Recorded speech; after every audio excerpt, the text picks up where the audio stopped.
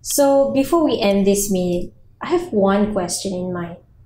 Apa satu benda yang you rasa sangat penting waktu lockdown tu? Okay, well, to be completely honest, I don't really remember half the things that I did during MCO. But I think the two things which kind of stand out for me now was cooking and it was writing. So I think for me, cooking was a process and a family thing for me. So, it was about buying groceries. It was about meal planning. It was about coming together around the table.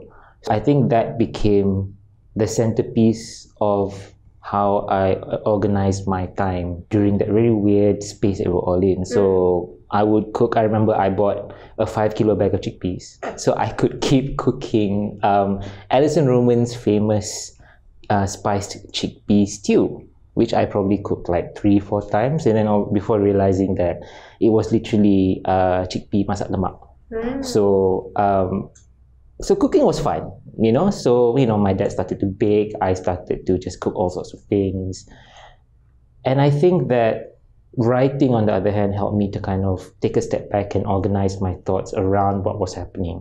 Obviously we were doing all sorts of other things as well, like whether it was yoga, whether it was trying to catch up with friends, or trying to read. Like I was quite surprised that I didn't sort of fall into some kind of depressive mood or something, So I think that kind of the process of actually providing and cooking and doing things in a sort of linear process or something, just making things. Actually, so that's really what it was. It was just making things that kept me centered.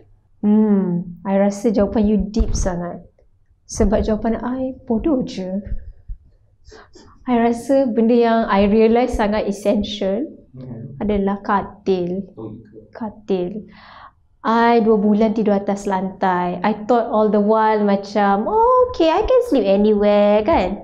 2 bulan MCO tidur atas lantai, kau rasa. So yes, I realise how important katil is.